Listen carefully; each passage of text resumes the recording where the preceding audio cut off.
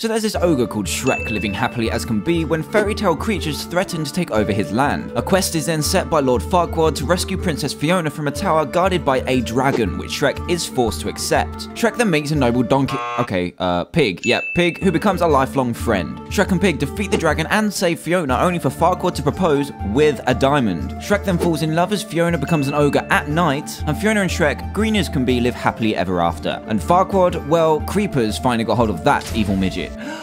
And that is the story of SHREK told in Minecraft in just 30 seconds. So this is just a fun project that I was trying out, but if you did enjoy it, then please do leave a like and hit that subscribe button if you are new to my channel. If you could also let your friends know about it on Facebook and Twitter too, then that would really be appreciated. And please do comment down below with what film you would like to be next in the Minecraft Does series, and I might just choose it for next time. So thanks again for watching, guys, and I hope you enjoyed.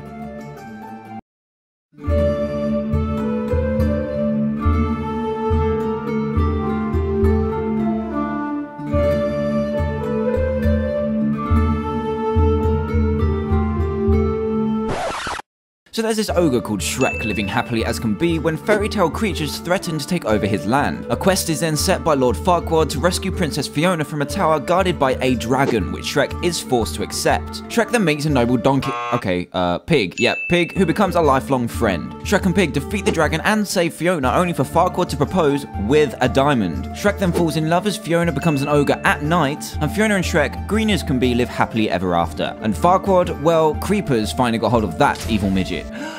And that is the story of SHREK told in Minecraft in just 30 seconds. So this is just a fun project that I was trying out, but if you did enjoy it, then please do leave a like and hit that subscribe button if you are new to my channel. If you could also let your friends know about it on Facebook and Twitter too, then that would really be appreciated.